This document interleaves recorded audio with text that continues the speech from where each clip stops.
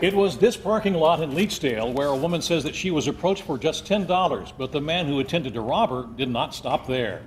Good evening, I'm Stacy Smith. And I'm Susan Copeland. Police say he assaulted her, then jumped in her car and took off. In the next few moments, the woman would take drastic action to save herself. Amy Wattis is live with more on how the woman is now and how police quickly made an arrest. Amy.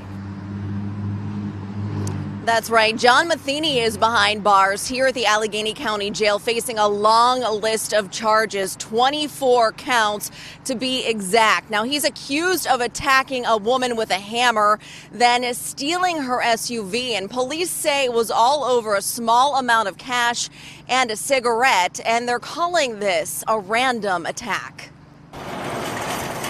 Police say it all started here in this Giant Eagle parking lot near Wendy's in Leetsdale around 10 Monday night.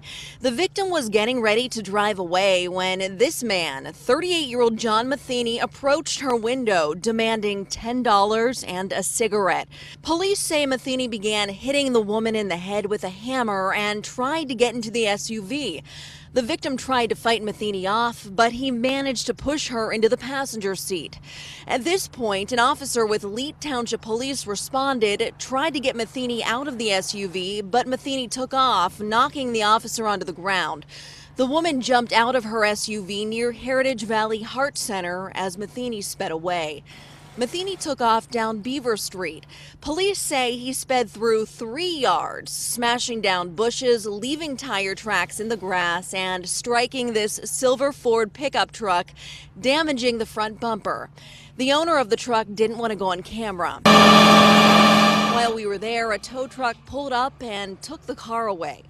The chase continued down Beaver Street and onto Merchant Street in Ambridge. Police say Matheny blew through several stop signs and red lights, struck another car and motorcycle in the process before turning onto 8th and running the SUV into the wooden backstop in the parking lot of the Anglican Church in North America. Matheny got out of the car, ran, and hid behind some bushes alongside the rear of the church before he was arrested. He told police he had been smoking crack all night. That victim, she had a couple of cuts on her head and then some bruising all over her body, but she is expected to be okay. As for that police officer that was thrown whenever he approached the vehicle, he is going to be okay as well. He just complained of his back hurting. Leetsdale police say they've never dealt with Matheny before. His preliminary hearing is scheduled for next week. We're live outside of the Allegheny County Jail. Amy Wattis, KDKA News.